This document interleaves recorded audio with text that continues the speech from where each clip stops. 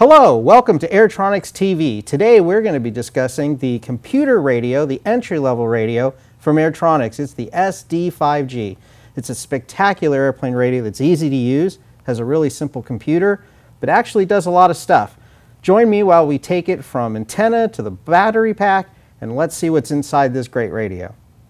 Now let's take a look at what the SD-5G really is going to do. First, it is a 5-channel, so you've got a toggle right here for your gear. It is trainer compatible, and the trainer button is right here. The trainer works with the SD-6G, the SD-10G, as well as other SD-5Gs. So this radio can be used as a buddy box with even an SD-10G radio. Over here on the right, we've got a throttle cut override button. If you notice, this radio has digital trims. So to keep from having to move the throttle trim every time you want to kill a glow engine or a gas engine, you can just hit the throttle override button. And right next to it is a master dual rate switch. It's a preset to 70 and 100%. So in the top position it's 100% throw. In the lower position it's 70% throw, and it adjusts all three flight controls, aileron, elevator, and rudder at one time. The SD-5G has 3 model memory. That is another feature that makes it vastly better than some of the entry-level analog radios out there. And you get to the model 1, 2, or 3 by holding the model 1, 2, or 3 button while you're turning the power switch on and off. So not only is it easy to set different models, but you can actually switch between them really easy. Now, setting the models is all done with this menu system right here. It's all on the main screen. So we can see we're on our main screen, which is the battery screen. You know you're there because it's blinking, and it tells you the battery voltage, which right now is 8.8 volts. Also at the bottom, it's always going to tell you what model you're in. So we're in Model 1 right now. If we push the menu button, now we get EPA. For this radio,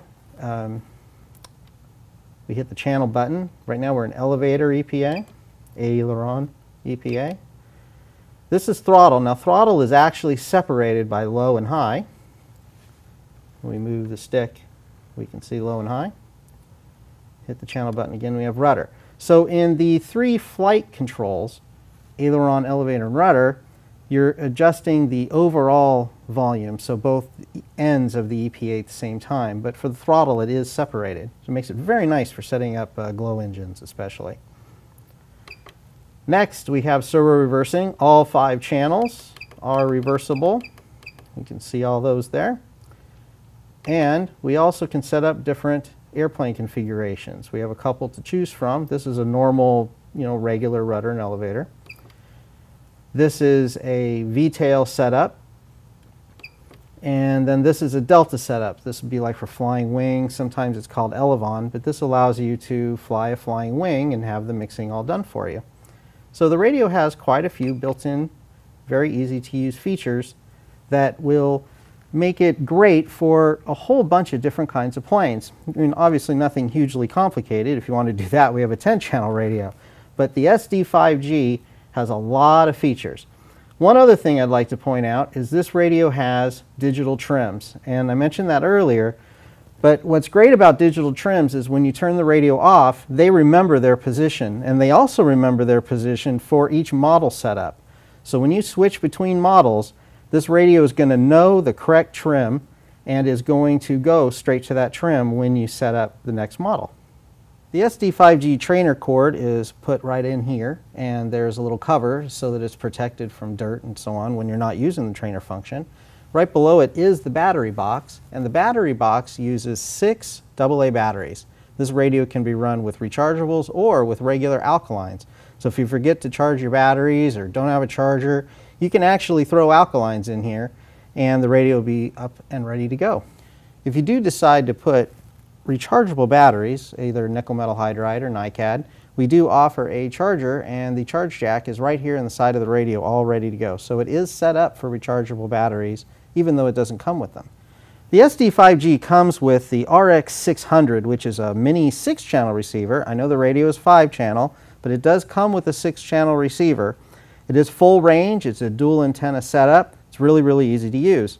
But if you see here on the screen, there's several receivers to choose from. These are all FHSS-1 receivers, and they all work with the SD-5G.